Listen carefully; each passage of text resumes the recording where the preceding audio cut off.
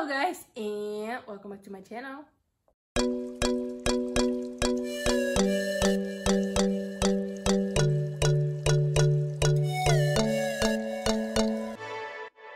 Today I will tell you all the tech things and accessories that you need for going back to school. Some people already went back to school, some people are going in the next couple of days or week. So like and subscribe, and without further direction, let's get into the video.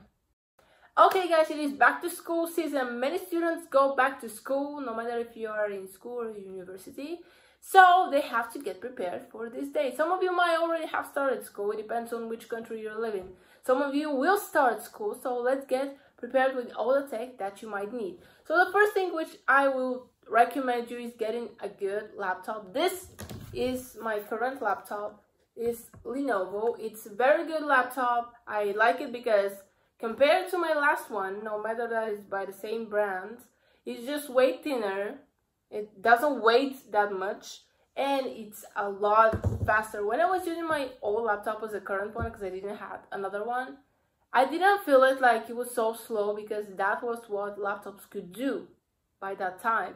Now when I have this, the other one to me feels like a turtle, and that's what you need, a good laptop. Don't look at the brand. For example, I'm a fan of Apple, but it doesn't mean that I'll get a MacBook or everything other device just because I'm a fan of the brand. Check what the device could do. For example, check the capacity and every single detail which they have explained about the laptop, so you know you pick the right device which you will use. We will change my laptop.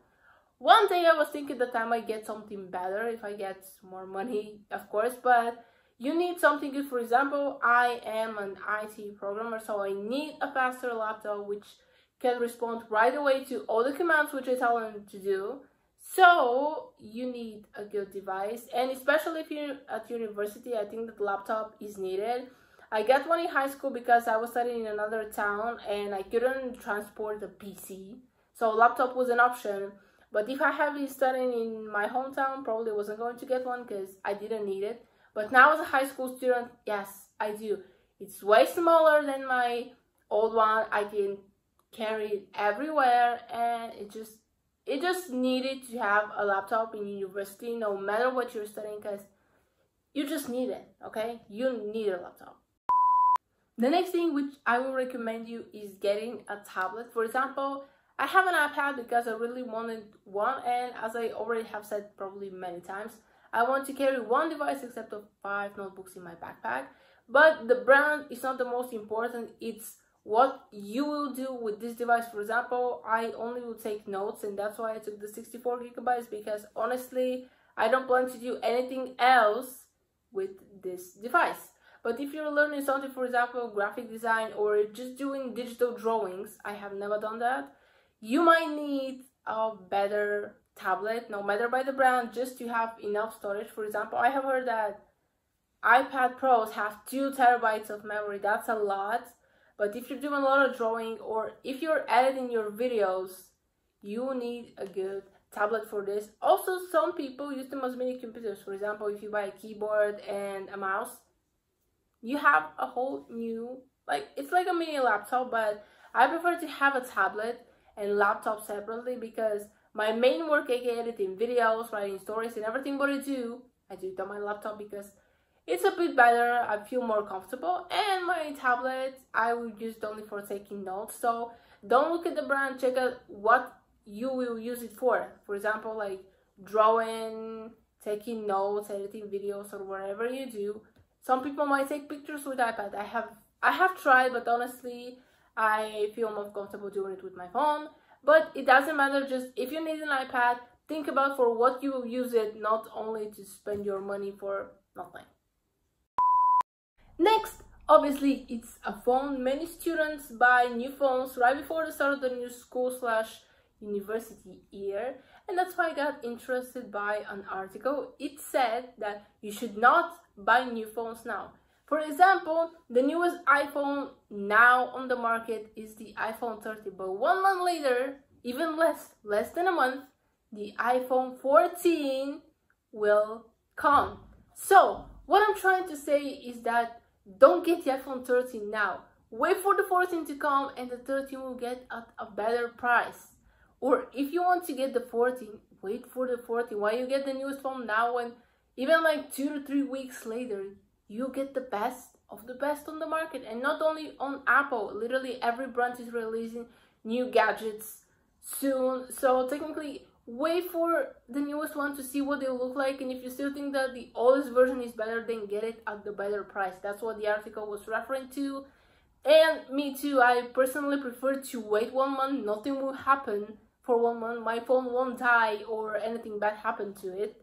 So technically I have no problem waiting. Also, you should check for what you use your device. So if you want the best of the best, you should spend a little bit more money. For example, if you, some people edit videos on their phones. I'm not one of them because my device is tiny compared to a laptop or a tablet, so technically I don't want to do it.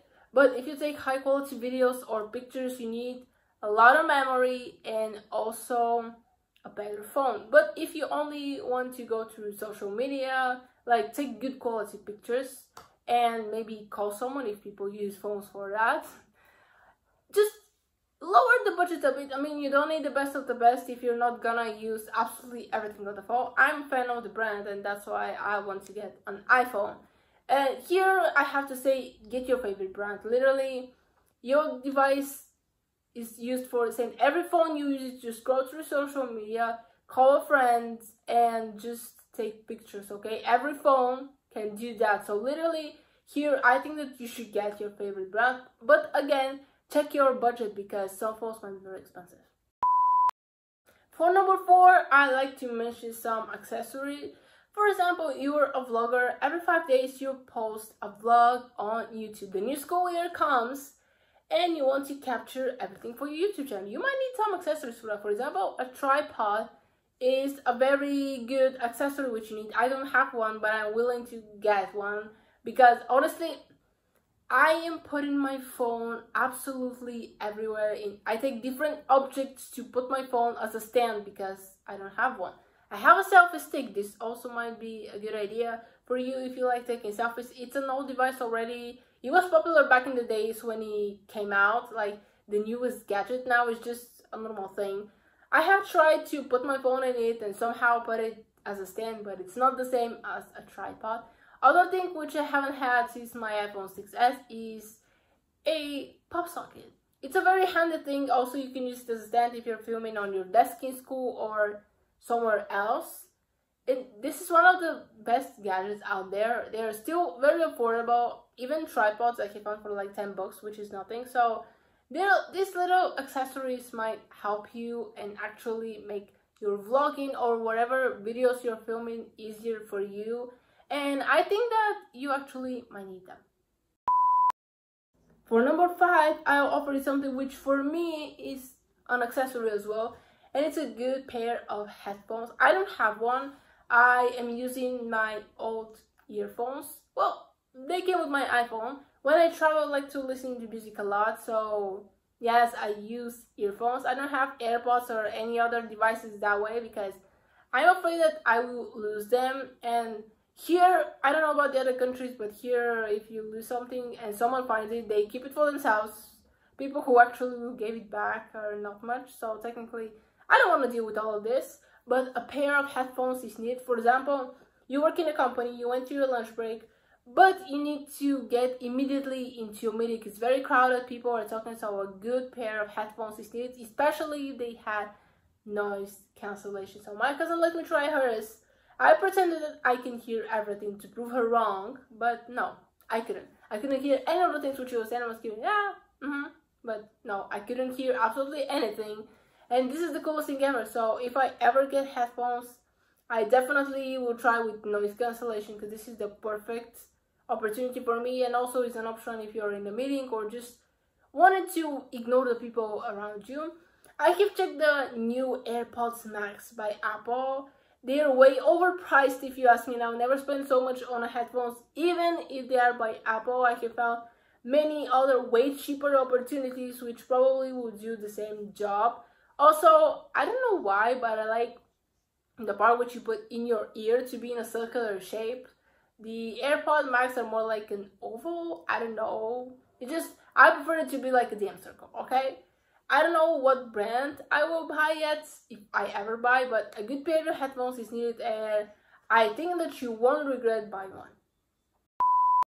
Last but not least is for all my smartwatches fans.